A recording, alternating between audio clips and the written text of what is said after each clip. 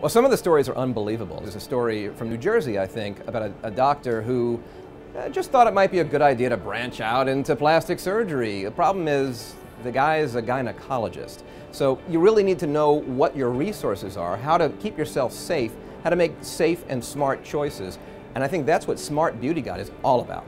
Board certification is really confusing. I've had other doctors in my office come to me for care and they don't get it. And these are doctors. Really, the only board in the United States that certifies plastic surgeons is the American Board of Plastic Surgery.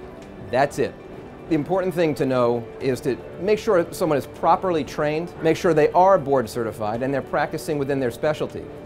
You've got pulmonologists, you've got radiologists, ER doctors, family practitioners, dentists that are putting breast implants in. Would you go to an Italian restaurant and order Chinese food? Probably not. You probably wouldn't ask your electrician to fix those pipes that are leaking either.